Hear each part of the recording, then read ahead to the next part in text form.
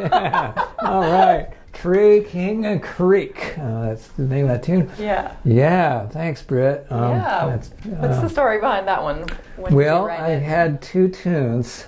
One of them was called Creaking Tree, and then I had another tune that it turned out to be like I was trying to write like just a really straight down the middle, good old sort of kind of Northern California, Texas-y kind of contest tune, and that turned out to be Tree King Creek. Nice. So between the two tunes, I've got all the syllables covered, and then it's just one of those tunes. It sounds a little bit like Shortening Bread. It sounds a little bit like a million other tunes, but yeah, it's just something that popped out, and thanks for learning it. Yeah, thanks for teaching. So you're teaching this. Yeah, this is taught over at my course. And, that's great. Your Artistworks Brittany Haas teaches fiddle. Yeah, exactly. Fiddling. Yeah. And I learned this. I can't remember if you actually taught it to me or if it was from that book of yours. I wonder if is that still available? It's not, but I plan to put out a whole new book. And you can come to my website and you can ask for just about any tune that I've written, and I can send you a PDF of it for money.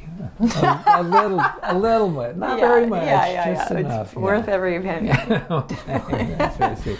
Well, it's so exciting that you're starting this fiddle school on Artistworks, and I plan to be, in attendance a lot. And, as we work together for so many years off and on in different combinations, this is just an opportunity to do, fiddling and stuff together, and I'm so excited about that. Me too, Yeah, there's a lot of fun stuff we will get to mine.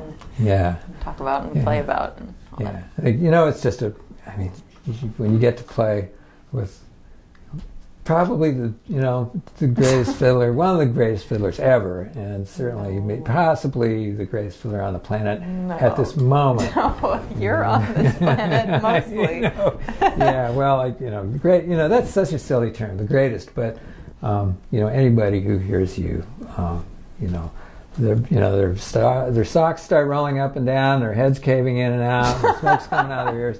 It's just the most amazing thing. So thanks, Darol. So it's just a great thing. So I plan to ask you a lot of probing questions about your fiddling and how do you know where to put your fingers? How do you do that? You have to make the bow go back and forth like that's so yeah, and so be prepared. Yeah.